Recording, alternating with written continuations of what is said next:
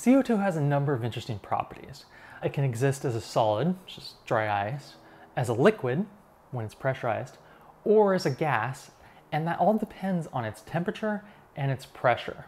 It's kind of like water. Water can be an ice in its solid form, it can be a liquid when we drink it, or it can be a gas when we boil it.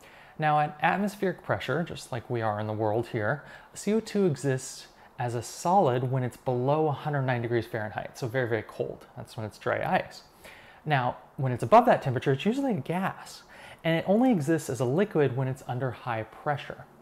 When we fill our smaller, like SodaStream, almost 1 pound cylinders from a larger tank, like this 20-pound tank that's under high pressure, we're moving the liquid form of CO2 from a higher pressure container to the empty container, which has no pressure in it, until we start to fill it and the pressure starts to equalize. Now, under normal atmospheric pressure, CO2 is a gas.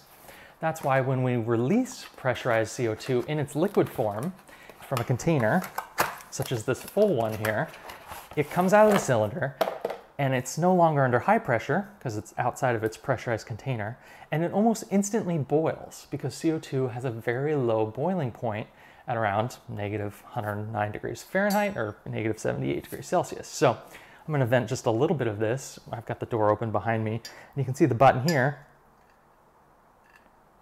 If we depress, instantly turns into a gas, even though it's liquid inside of its pressurized container.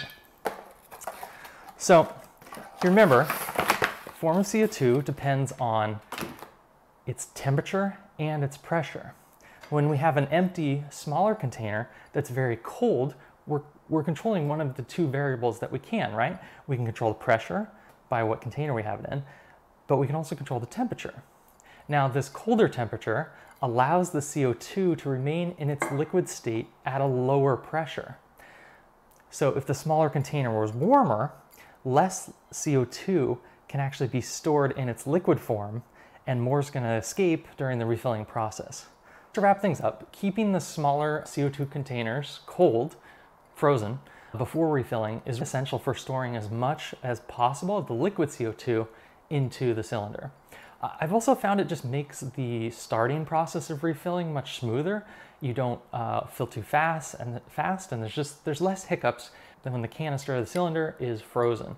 Everything just goes a lot smoother when you keep this frozen when you're going from the larger container to the smaller cylinders. It's also just nice to keep track of which one is full and which one is empty. Obviously, you can tell the weight difference between the two, full one and empty one, but it's nice just to keep my empties in the freezer and then keep my full ones at room temperature in a safe spot.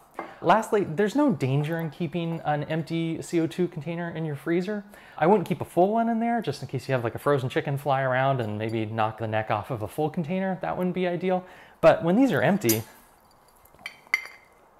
there's literally nothing left in here. There's no pressure.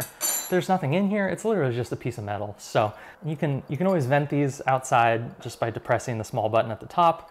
You can use end of a butter knife here, works well. So that's why you want to keep your canisters, your cylinders frozen before refilling, so you can get as much liquid CO2 in as possible, because you can control that variable of how cold the container is, so until the pressure equalizes between the two cylinders. So I hope this was helpful, and please subscribe to the channel so I can create more interesting SodaStream bottle refilling bubbly content. Thanks a lot.